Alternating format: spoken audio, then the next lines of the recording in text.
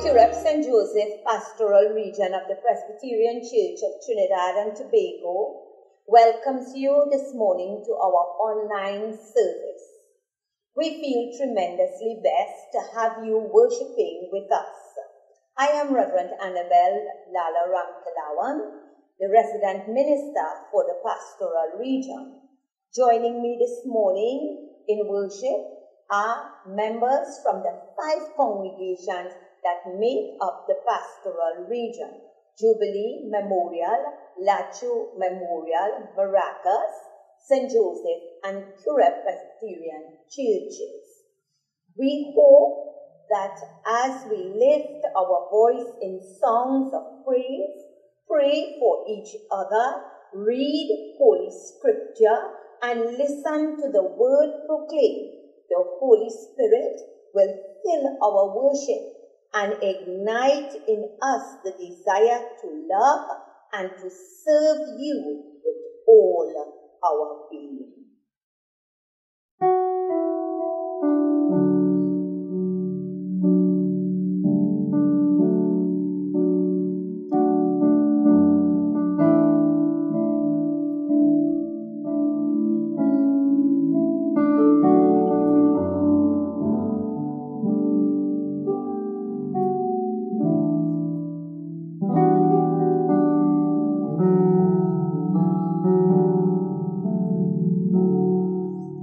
Welcome, Holy Spirit.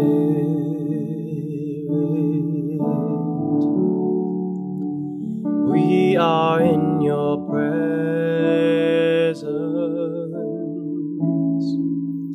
Fill us with your power. Live inside of me.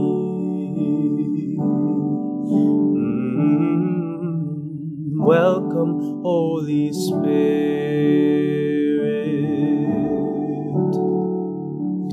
We are in your presence. Fill us with your power. Live inside of me. You're the living water, the ever-flowing fountain, comforter and counselor. Take complete control.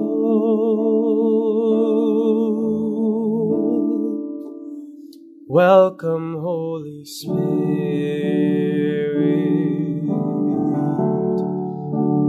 We are in your presence.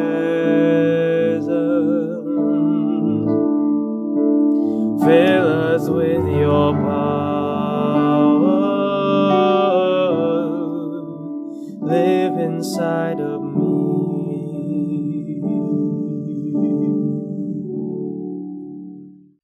Jesus said, "Where 2 or more are gathered in my name, I am there among them." So we gather today in Christ's name.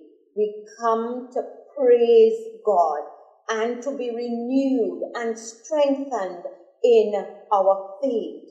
We come to remember God's simple truth for us. In all things, may we love one another. Come, let us worship God. Bow with me in our prayer of invocation. O Lord and Savior, draw near to us in this time of worship.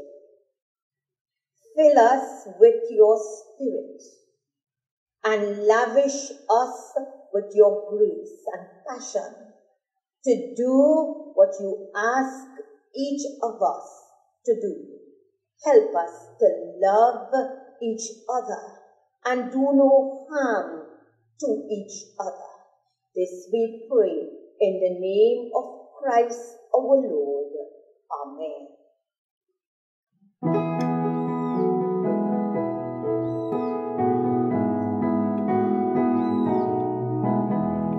Joyful, joyful, we adore you, God of glory, Lord of love.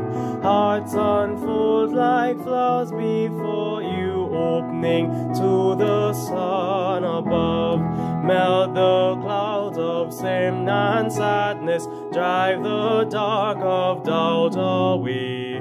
Giver of immortal gladness, fill us with the light of day.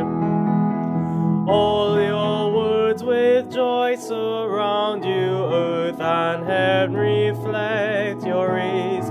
Stars and angels sing around you, center of unbroken praise. Fields and forest, vale and mountain, flowery meadow, flashing sea, chanting bird and flowing fountain, join to praise you joyfully. You are giving and forgiving, ever blessing, ever blessed, wellspring of the joy of living, ocean depth of happy rest. God Creator, Christ our Savior, all are yours who live in love. Teach us how to love our neighbor, lift us to your joy above. Morning stars awake the chorus, mortals join with every part. For what joy is set before us, as Christ's love joins heart to heart. Ever singing, march we onward, victors in the midst of strife. Joyful music leads us onward, in the triumph song of life. Amen.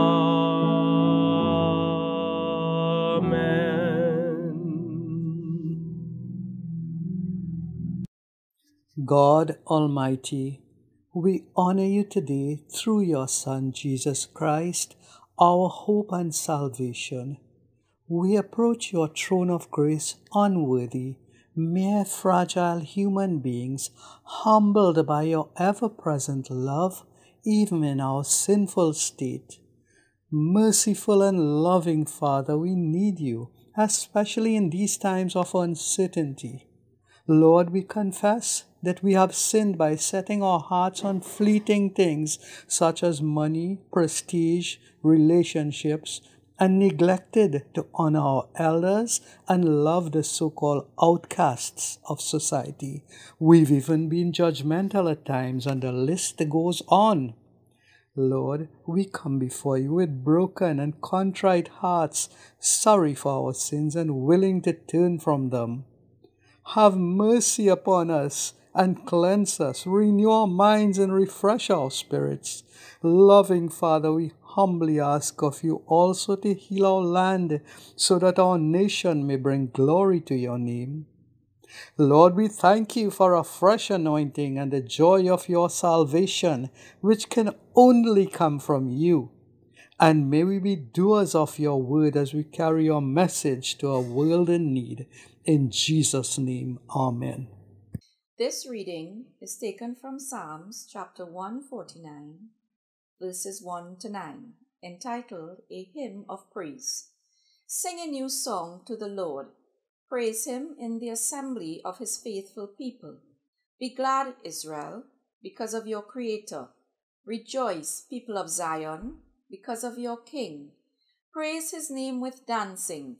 Play drums and harps in praise of him. The Lord takes pleasure in his people. He honors the humble with victory. Let God's people rejoice in their triumph and sing joyfully all night long. Let them shout aloud as they praise God, with their sharp swords in their hands, to defeat the nations and to punish the peoples, to bind their kings in chains, their leaders in chains of iron, to punish the nations as God has commanded. This is the victory of God's people. This is the word of God. Thanks be to God for his word. Amen. scripture reading is taken from Romans chapter 13, verses 8 to 14. Duties toward one another.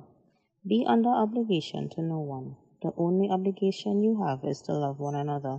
Whoever does this has obeyed the law. The commandments: do not commit adultery, do not commit murder, do not steal, do not desire what belongs to someone else. All these and any others besides are summed up in the one command: love your neighbor as you love yourself. If you love others, you will never do them wrong. To love then is to obey the whole law. You must do this because you know that the time has come for you to wake up from your sleep. For the moment when we will be saved is closer now than it was when we first believed. The night is nearly over, day is almost here. Let us stop doing the things that belong to the dark, and let us take up weapons for fighting in the light. Let us conduct ourselves properly as people who live in the light of the day. No orgies or drunkenness, no immorality or indecency, no fighting or jealousy. But take up the weapons of the Lord Jesus Christ, and stop paying attention to your sinful nature and satisfying its desires. This is the word of the Lord. Thanks be to God for his word. Amen. This scripture reading is taken from Matthew chapter 18, verses 15 to 20. It's entitled, Reproving Another Who Sins.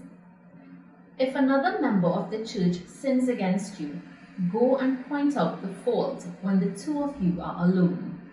If the member listens to you, you have regained that one. But if you are not listened to, take one or two others along with you, so that every word may be confirmed by the evidence of 2 or 3 witnesses. If the member refuses to listen to them, tell it to the church. And if the offender refuses to listen, even to the church, let such a one be to you as a Gentile and a tax collector. Truly I tell you, whatever you bind on earth will be bound in heaven, and whatever you loose on earth will be loosed in heaven. Again, truly I tell you, if 2 of you agree on earth about anything you ask, it will be done for you by my Father in heaven. For where 2 or 3 are gathered in my name, I am there among you. This is the word of the Lord. Thanks be to God for his word. Amen.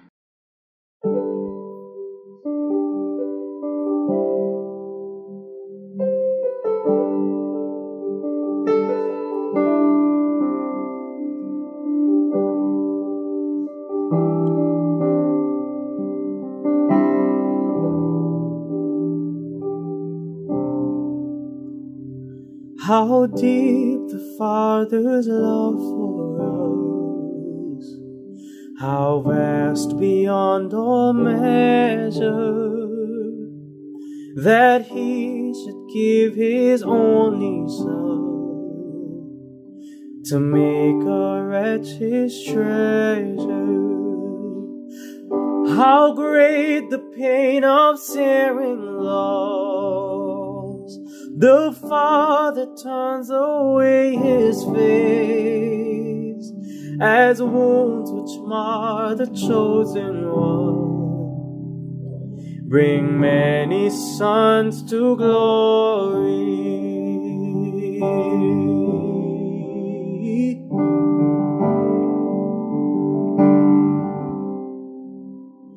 Behold the man upon the cross, my sins upon his shoulders. Ashamed I hear my mocking voice call out among the scoffers. It was my sin that held him there until it was accomplished. His dying breath has brought me life. I know that it is finished. It is finished. I will not boast in anything, no gifts, no power, no wisdom, but I will boast boast in Jesus Christ, his death and resurrection. Why should I gain from his reward? I cannot give an answer, but this I know with all my heart: his wounds have paid my ransom. His wounds will pay my ransom.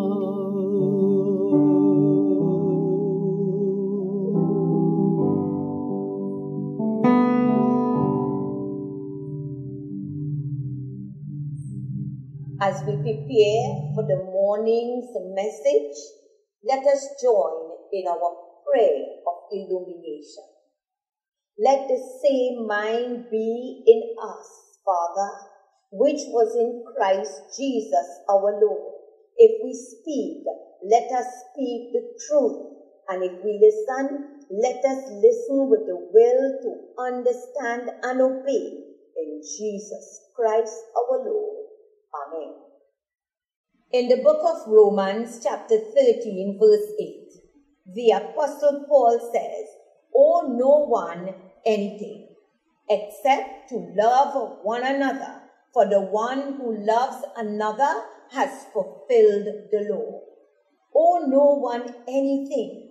Here Paul speaks of debt and challenges us to be indebted to no one. In our time of credit cards and mortgages, Paul's command might seem ridiculous, but the real joke comes when he continues in verse 8 by saying, "Except to love one another." Verse 8 is not speaking of death the way we might understand it today, but rather about the entire focus of our daily life. We are called, we are challenged and commanded to love one another. We have no choice. Verse 8 of Romans chapter 13 is not speaking of death the way we might understand it today, but rather about the entire focus of our daily living. We are called, challenged, and commanded to love one another. We have no choice. Immediately, you might say, "That is silly. You can't command love. How do you make someone love someone else? One cannot command a person's emotions. We cannot tell a person how to feel about someone else."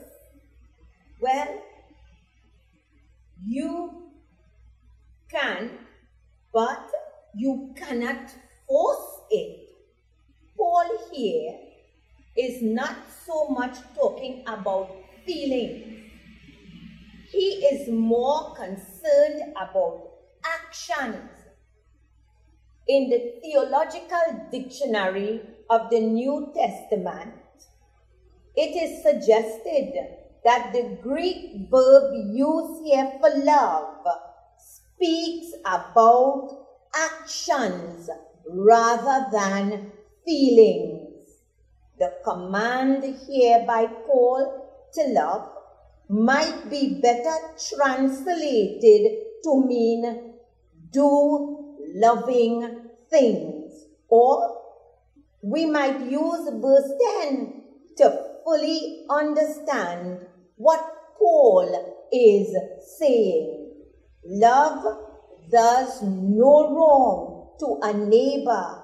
Therefore, love is the fulfilling of the law. Love does not do anything wrong to a neighbor. If you think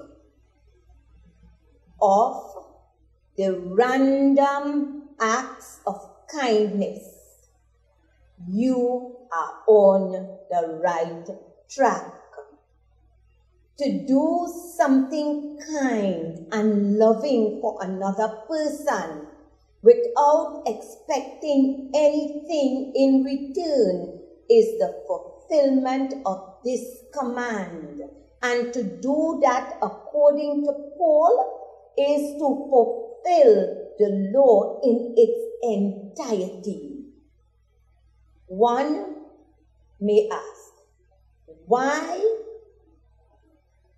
owe no one anything except to love one another? For the one who loves another has fulfilled the law. Does not appear on courthouse walls. Many persons seek to ensure that the 10 Commandments are proudly placed in their homes, proudly placed on school walls, and even on the walls of public buildings in the country. However, it seems strange that this verse of Paul is absent. Love each other. That would cover it. If we love each other, we wouldn't want to hurt each other. We would not want to cheat each other. We would not crave each other's possessions. We would honor and care for our parents, raise our voices for the needs of the vulnerable to be met. We would seek to ensure a meal for the hungry and clothes for the naked. And the decisions we make as individuals and as a society benefits all people. Maybe that is the problem. To us, the 10 Commandments seems to have a bluntness about them. But is that really so? The 6th commandment says, thou shalt not kill. It doesn't say you will not kill or you will not murder. Notice the difference. There is a certain vagueness or ambiguity that leads us into conversations and on occasions out of hand arguments on basic details. On the other hand, if we were to measure all our laws and regulations against the simple standards of Romans chapter 13 verse 8, owe no one anything except to love one another. For the one who loves another has fulfilled the law. And also verse 10, love does no wrong to a neighbor. Therefore, love is the fulfillment of the law. We might find ourselves drawn into a rich conversation when a murder trial is in progress. The words of the commandment, thou shalt not kill, has been used on both sides of the argument. The point of my sermon is not to take a stance on wrong or right, or what is the wrong or the right decision in the case, or what is the right and wrong of any individual involved in the decision making, or even the victim or the one accused of the murder. But it is simply to invite you to see it in the context, how does it fit into the command to love? How does a situation of a murder case fit into what Paul is saying, love one another? Is it straightforward? Verse 8 of Romans chapter 13, owe no one anything except to love one another, for the one who loves another has fulfilled the law. It is a very important verse. It takes us out of our comfort zone that we might seek to create and remind us that life is messy and confusing and ambiguous and full of shades of gray. No book, no sermon, no statement is ever going to change that, no matter how much we might wish it to be so. We are called, we are invited and challenged to measure life in a curious way, rather than looking for simple and blunt answers to complex issues. We are told instead, love each other. Or, to put it another way, the only debt we should owe anyone is to be Christ to them, to seek to love. Love even when there are faults. We are called to love each other, no matter what. That is all. That is everything. Let us unite our hearts in prayer. Heavenly Father, as we come together in prayer, we thank you, Lord. We thank you for this digital service. We know it is your hand, Lord, that has made this possible. You created the technology to enable us to worship in this time of physical separation from our families, friends, and loved ones. They may reside in other homes, other regions of Trinidad and Tobago, or they may even reside in another country, but you have made it so that we can still worship and listen to your word. We thank you for the lesson which this unique time in history has taught us, the lesson that you cannot be found in a building, but in the message which you want us as disciples to spread. You can be found in every charitable act, every phone call made to someone lonely and in need during this time. We pray for our families, dear Lord. We pray that you keep them safe from any illness which may befall them. Keep them fed with not only physical nourishment, but with spiritual sustenance. We pray in this time of isolation that we come to understand each other better, respect each other more, and learn to love each other unconditionally. We pray for our nation of Trinidad and Tobago. We pray that during this time, you help us to remove the blinders which constrict us, to see that the bad things that are happening in the world are not specific to any one gender, any one race. It does not target the poor and spares the rich. It affects us all because we are all the same. We humbly ask that you help us to see each other for what we really are, all children of God. Let us learn not to judge or to look down on others. We pray instead that we will help and support one another, be there for one another, and to love one another. We ask this not only for our country but for the world. Please, Lord, not only protect us physically, but protect us mentally and emotionally during this difficult time. Let us not feel sad, but feel joyful for our blessings. Let us not feel lonely, but instead feel more love and connection with others. Let us not become more selfish, but become more selfless. We ask these mercies in the name of your Son, our Lord and Savior, Jesus Christ. Amen. Our offertory sentence this morning: for God so loved the world that he gave. Be imitators of God, therefore, as dearly beloved children. God has blessed us, and let us join in our offertory prayer. Gracious and giving God, we are grateful that you love us always, and you love us without conditions and reservations.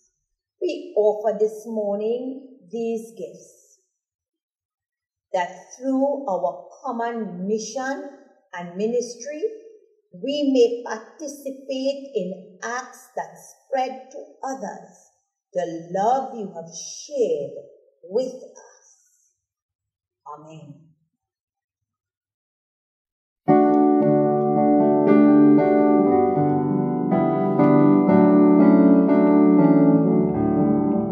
Help us accept each other as Christ accepted us.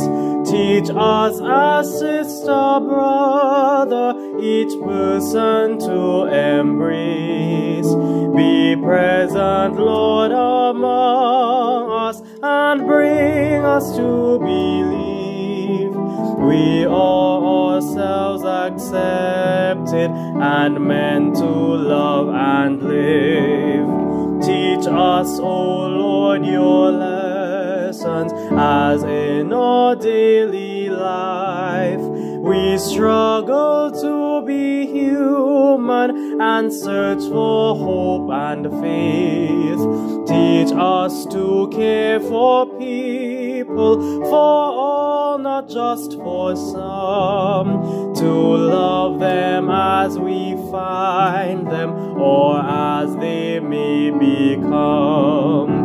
Let your acceptance change us so that we may be moved in living situations to do the truth in love, to practice your acceptance until we know by heart this table of forgiveness and laughter's healing art.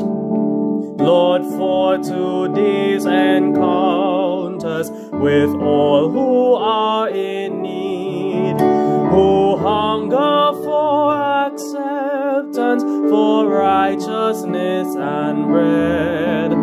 We need your eyes for seeing, new hands for holding on. Renew us with your spirit, Lord, free us, make us one.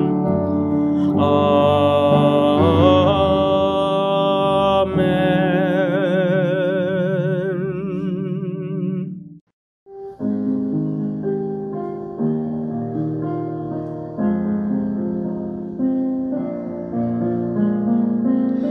Go now in peace, never be afraid. God will go with you each hour of every day. Go now in faith, steadfast, strong, and true. Know He will guide you in all you do. Go now in love and show you believe. Reach out to others so all the world can see. God will be there, watching from above. Go now in peace, in faith, and in love. May the peace of God's love surround you. May God go before you to guide you. May God walk beside you to protect you. May he go before you so that you will serve him in truth and reverence. Amen.